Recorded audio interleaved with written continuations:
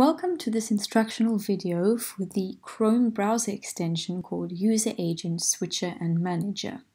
Every web user has a user agent, which acts as a mediator between users and web servers by processing and transmitting users' instructions to the web servers and then data from the web servers back to the users.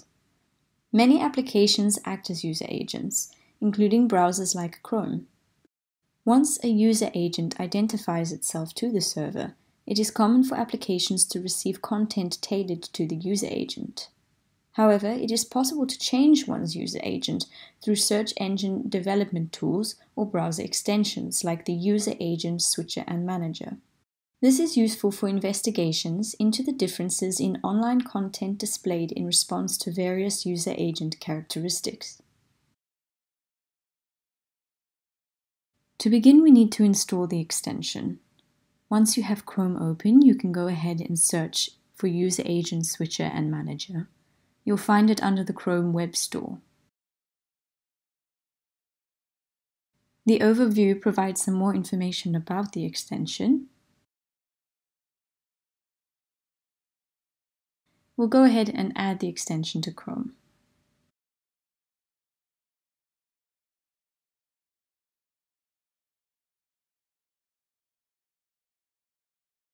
In order to change our user agent, we click on the browser extension, and you can see that it gives a number of options to choose from.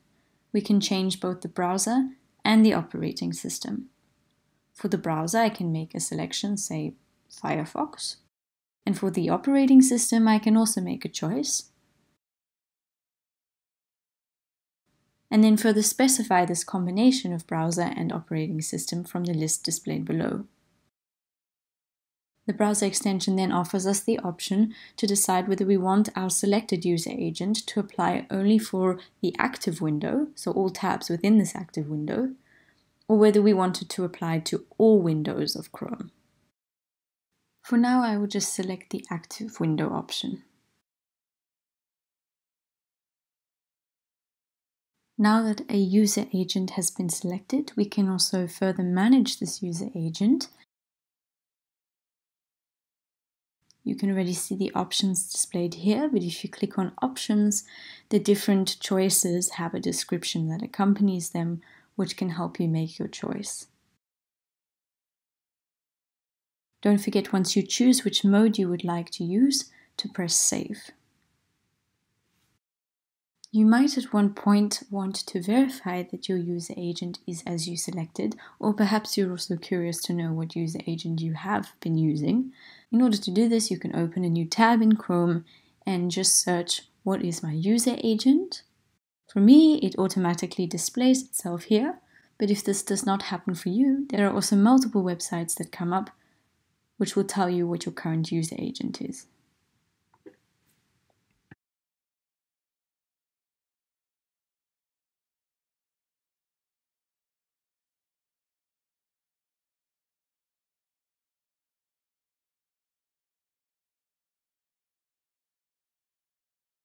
There is the option to keep the extension installed, but to turn it on and off when you need. To do this, go to Manage Extension, and you can turn it on and off.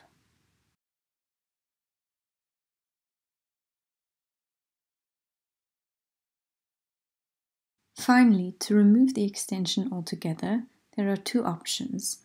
Under Manage Extensions, you can click the button that says Remove Extension. Alternatively, you can also select from the original list, outside of Manage Extensions, to remove the extension.